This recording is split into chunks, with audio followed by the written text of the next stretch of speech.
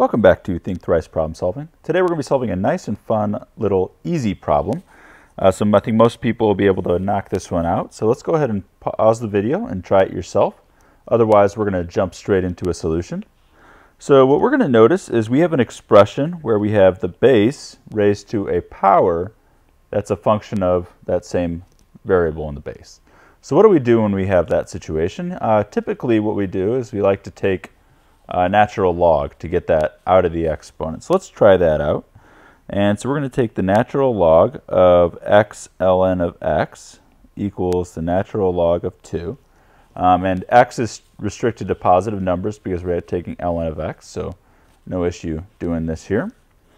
When we do that, we can now pull this exponent out to the front, and we're going to get ln of x times ln of x is equal to ln of 2.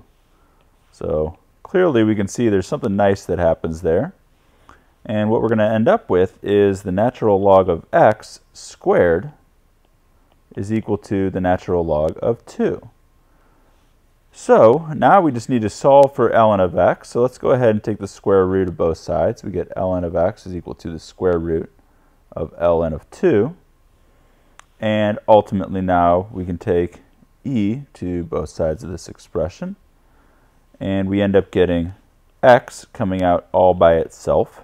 So we get x is equal to, I'm going to write this nicely. I don't know why I'm writing all messy. So we have x is equal to e to the square root of the natural log of 2.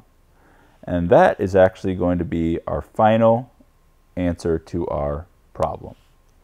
So I think hopefully a lot of you were able to figure that out. It's nice to get an easy one every once in a while. If you enjoyed this video, please like and subscribe. If you have your own ideas, please send it to thinkthriceproblemsolving@gmail.com. And as you're working through problems, think once, think twice, and if you really get stuck, think thrice.